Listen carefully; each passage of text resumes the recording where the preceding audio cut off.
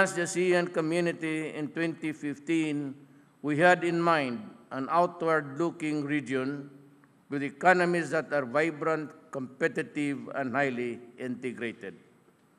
We envisioned an inclusive community bound by a strong sense of togetherness and common destiny. Simply put, the ASEAN story is about seeking positive change in the lives of our people. We continue to work together in shaping this positive change through initiatives that significantly impact on the lives of every ASEAN citizen. At the same time, we contribute to pursue ASEAN's greater international engagement to advance our common interests, be it in the inclusive and innovative growth of our economies, the preservation of our heritage and culture, or the pursuit of stability and security in our societies against threats such as terrorism, violent extremism, and criminality such as the illegal drug trade. This is what we mean by people-centered, people-oriented ASEAN.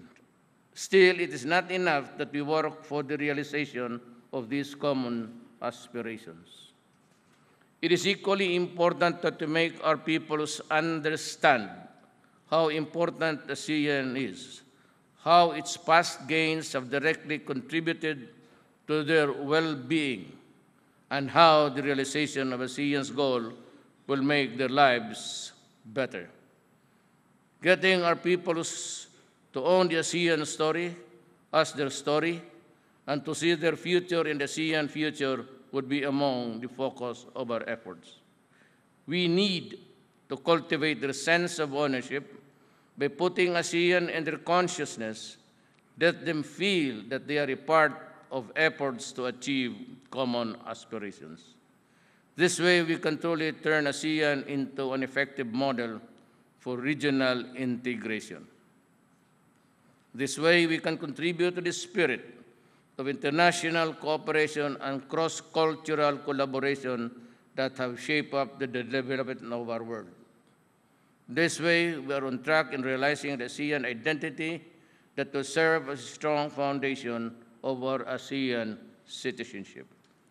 It is incumbent upon us to ensure that the process of forging our common regional destiny remains inclusive.